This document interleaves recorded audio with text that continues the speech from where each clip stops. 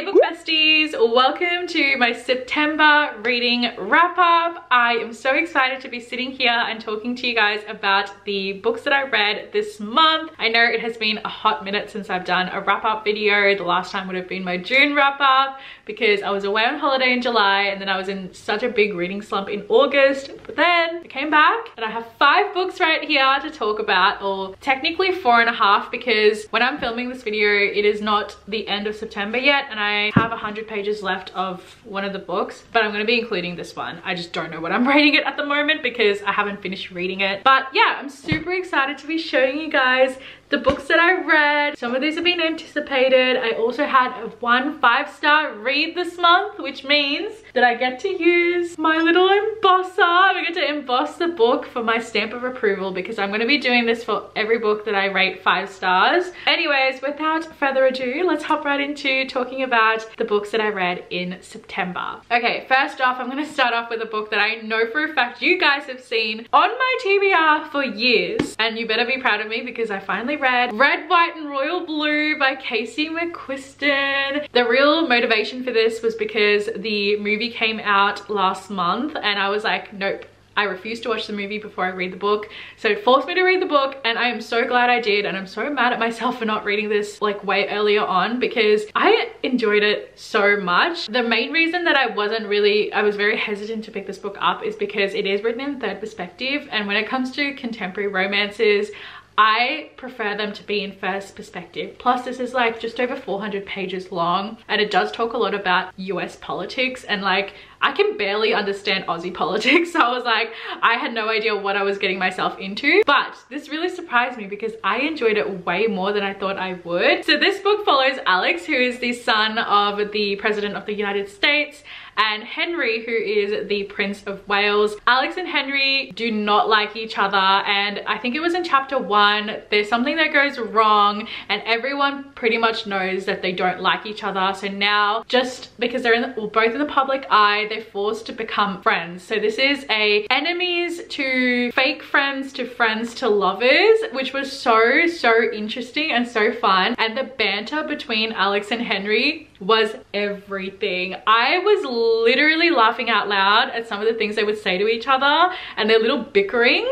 They were like a legit old married couple and I loved it. It was so funny. And this book also does incorporate emails between the two, and they were technically also doing long distance because Alex is in the US and Henry is in the UK. So there's a little bit of a long distance situation going on, but it wasn't super long distance because they could easily just get on a private plane and visit each other anyway. But also it is a forbidden romance because they're obviously not supposed to be together, especially since they're both in the public eye. But all I want to say is that I really enjoyed this book. It was just a book that I wish that I read sooner when like it was first hyped up on BookTok, but I'm so glad that I did finally give this a go. I still need to watch the movie, but I'm super excited to watch it. This book I did end up rating 3.75 stars. It wasn't quite there for 4 stars. I do think it could have been cut down a little bit to be a little bit shorter. Then I read Ramon and Julieta by Alana Quintana Albertson. This is a Romeo and Juliet reimagining, retelling situation, and I was really interested to pick this one up because I do love retellings and stuff, but this one was a bit of a disappointing read. The only thing that I really liked about this book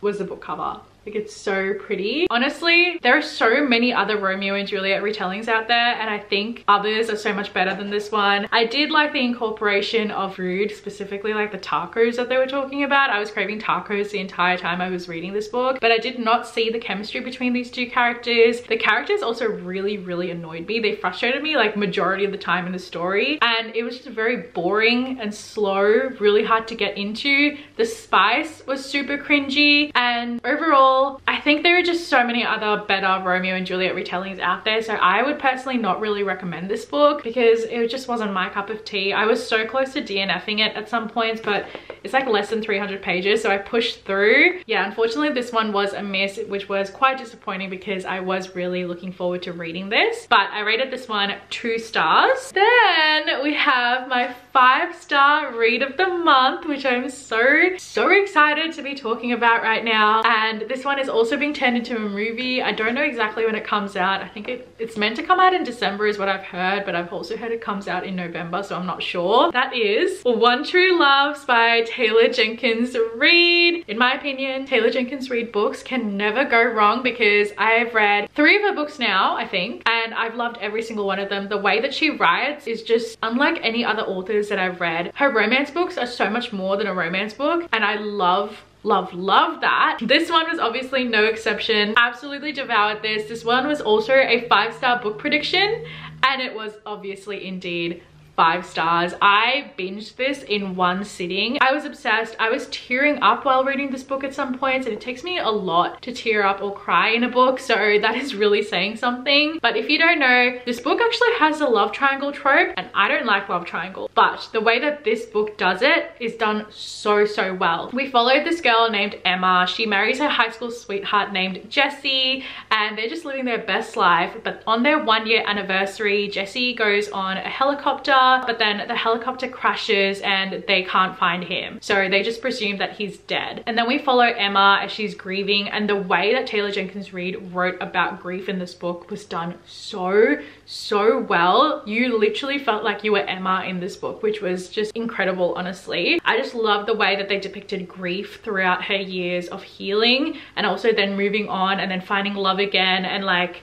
how much she missed him. Like, I think that was just written so well and so beautifully written. So obviously her husband dies, and then you follow her through as she's grieving and healing and moving on and just trying to figure out who she is as a person. And then she meets Sam, who actually was one of her childhood friends, and they end up reconnecting and they end up falling in love. And now this has been like after 3.5 years of Jessie passing away, and she's finally feels ready to be putting herself out there and being in a relationship again, and they are now engaged. Then she gets a phone call from Jessie, and turns out he's been alive this entire time. He's been stuck on this island, and now he's coming home. And now you're stuck as Emma, trying to figure out what she wants to do. This was literally her love of her life, her true love that she had before she thought that he passed away, and now she's got this new love, and she's a completely different person now. And you follow her as she navigates what she wants to do, who she wants to be with, also who she is as a person now. And the way that this was written, both Jessie and Sam were both such good guys that you couldn't really pick which one. But obviously I was so happy with the way it ended, because I think the decision that she made for herself was just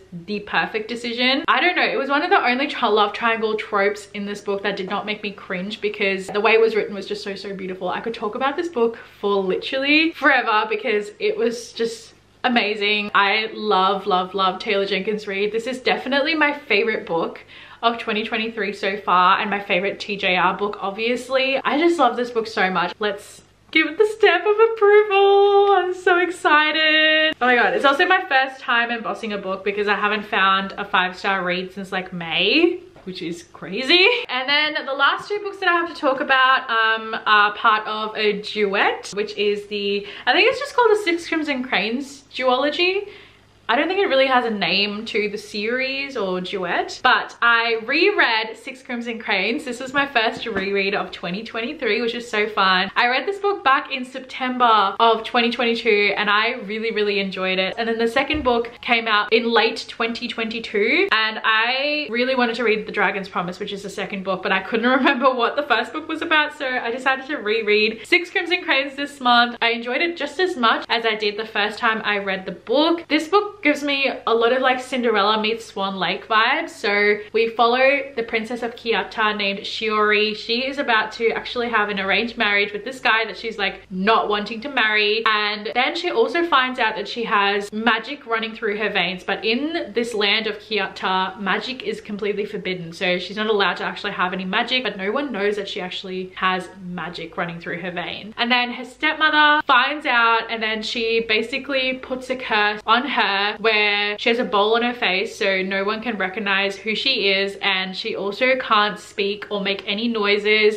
because if she does, one of her brothers will die, and her 6 brothers also get turned into cranes as well. So she's kind of, you follow her and her brothers as they try to figure out a way to break this spell and come back home. There's also this cute little paper bird that comes to life named Kiki, who's definitely my favorite character, who Shiori basically brings to life through her magic. It's very whimsical and magical and sweet, and there's also a little bit of a romance subplot that goes into this as well, and there is also a dragon in this as well, and it was just a very cozy fantasy book. I am definitely more of a contemporary romance girly, but if you are wanting to dip your toes into fantasies, I think the Six Crimson Cranes duology is a great place to start because it's not too heavy, there's not super crazy world building, it's very easy to understand, super easy to go through, and there's only 2 books in this series anyway. This one was a reread and I rated this one 4 stars. Now this one, I'm actually not finished with this book yet. I've still got 100 pages left, so I've got like this much left to go, so I'm almost finished, and I know that I'm going to finish this before September ends, so I just wanted to mention this book in here anyway. So this is the second book that follows from Six Crimson Cranes. I'm not going to say what this book is about because it literally picks up straight off from where Six Crimson Cranes ended, but this is called The Dragon's Promise. The book cover is absolutely stunning. Both of these covers are literally so pretty, especially next to each other, but this one is like my favorite cover. I obviously can't comment too much about this book because I haven't finished it yet, but I am enjoying it. It did take me a while to get into this story, especially considering with this one I flew through it and it was just like I binged it. But with this one, it took me a while to get into it. The first 150 pages felt very slow for me and I struggled, but then it started getting a little bit better, but then there were parts where I was just not enjoying it as much as I thought I would, especially with how much I enjoyed the first book. So at the moment, within the 300-page mark, there's still a lot that's going on and I'm still waiting for a plot twist to hit. I don't know, at the moment I'd probably say it's sitting at like a 3.5, but I could see this probably being a 4-star by the end of the book, just depending on how it ends and what the plot twist is and what kind of happens. But I will say, I was expecting this book to be a little bit more, I don't know, I was expecting it to give a little bit more is probably what I'm trying to say.